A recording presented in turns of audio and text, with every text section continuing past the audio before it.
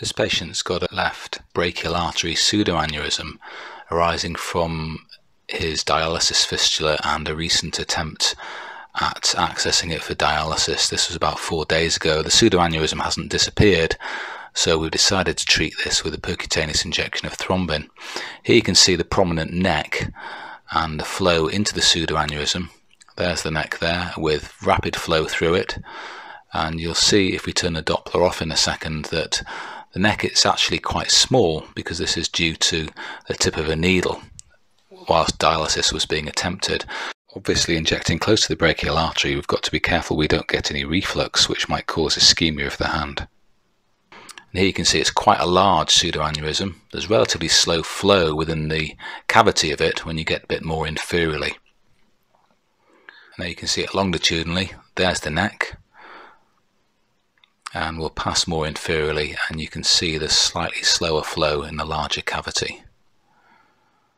And you can see the neck actually is quite small here, so the risk of distal embolization is very small. So we're going to inject thrombin. This is being made up with 10 mils of saline, and this is 2,500 units of thrombin, which is more than enough for most pseudoaneurysms. And once this has been made up, you swirl it. It's important you don't shake it because that can actually denature the protein. And this is made by Baxter, who make a lot of the thrombin that we use, and this is part of the it's one of the components of FlowSeal. So we're just drawing up the thrombin component here. We don't need the rest of it, and we're going to inject directly into the pseudoaneurysm with a 22 gauge spinal needle. Very straightforward procedure under ultrasound guidance, and the needle's so fine you rarely need local anaesthetic. And there you can see the needle longitudinally in this instance within the pseudoaneurysm. We're just going to inject the thrombin, just a small amount. You can see immediately you get thrombosis within this pseudoaneurysm, and there's no flow whatsoever.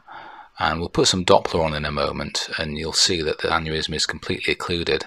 And if you look to the deep side of the ultrasound image, you can see that there's still good pulsatile flow in the brachial artery, and the patient had no untoward sequelae from this. We have actually ultrasounded these patients' arteries distally when doing femoral pseudoaneurysms, and we've not seen any distal embolization picked up on ultrasound. So very safe, simple technique, even in the upper limb.